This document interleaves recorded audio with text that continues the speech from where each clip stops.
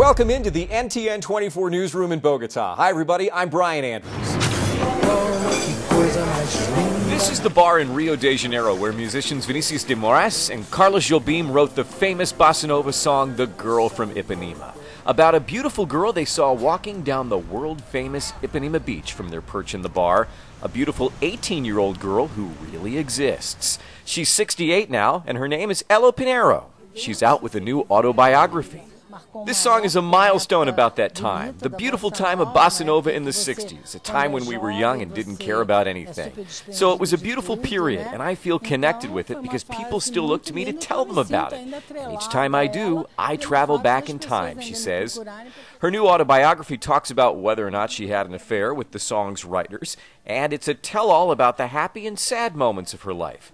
It's called The Eternal Girl from Ipanema.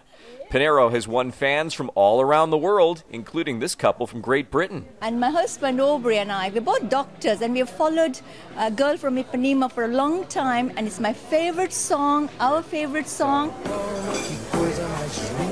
After the Beatles hit yesterday, The Girl from Ipanema is considered the world's second most played song, according to music websites.